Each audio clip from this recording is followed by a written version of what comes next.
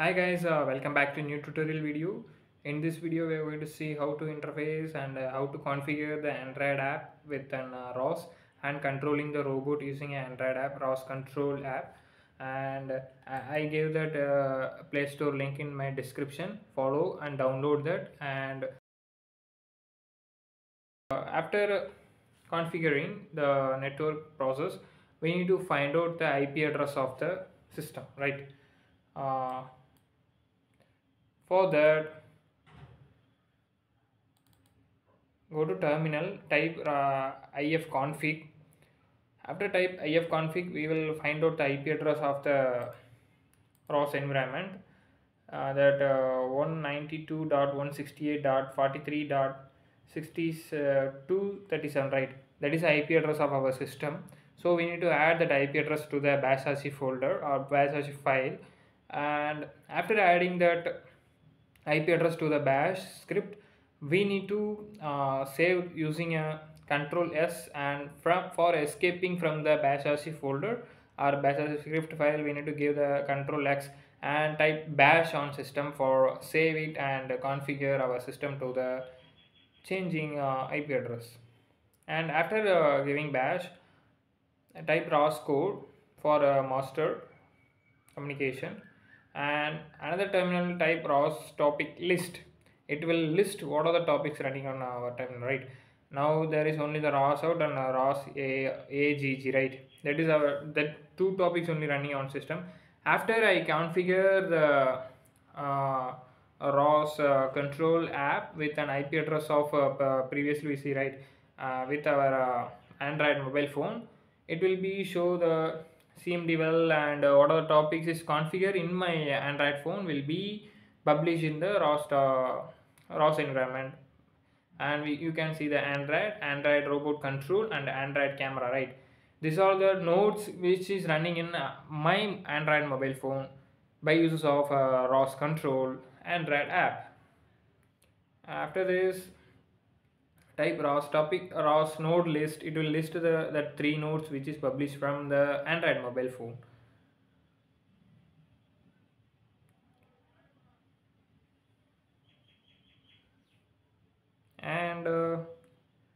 and type first we are going to launch the gazebo for controlling the robot. I'm going to control the jetbot simulation robot for ROS, which is did by me in previous tutorials for me controlling the OpenCV, right?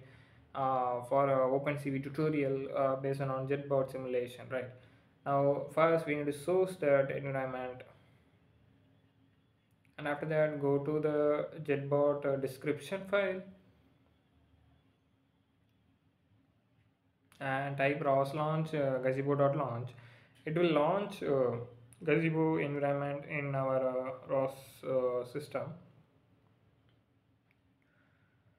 And now the gazebo is run, right?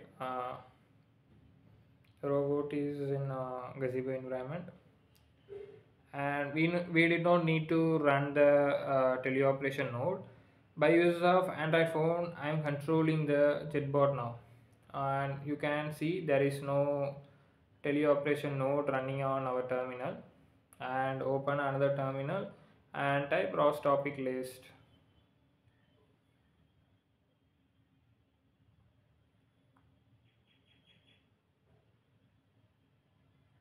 It will take some time. RQD.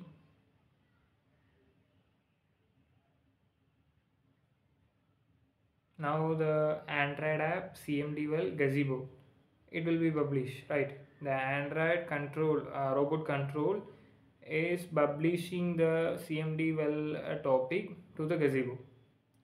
So that CMD topic will publish the velocity commands to the simulation robot by use of CMD well topic from the Android control robot app to the gazebo.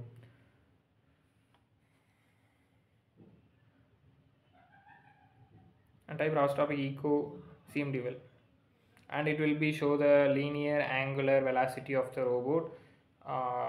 When I publish the CMD well command or velocity command from my Android phone, it will be visualized in the terminal by the mean of linear and angular velocity values will be visualized in the terminal.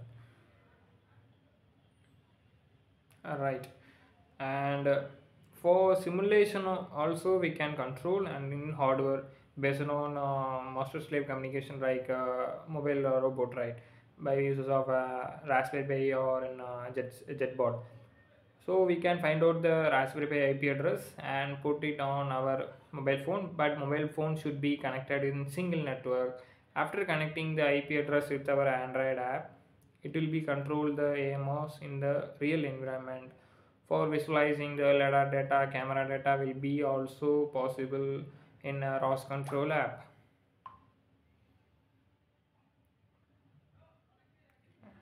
Yes, we successfully control the robot using a ROS Control Android app.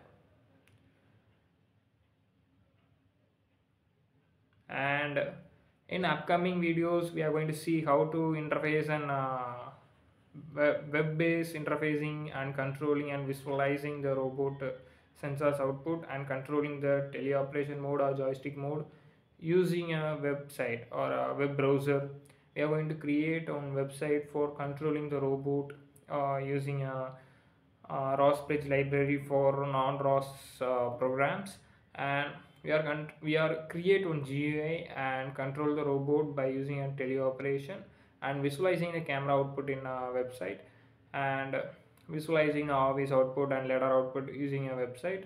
And we are making the GUI for customize robot like for waiter robot or hospitalization. How it will be controlled by the website will be seen in upcoming videos. Thank you. Subscribe the channel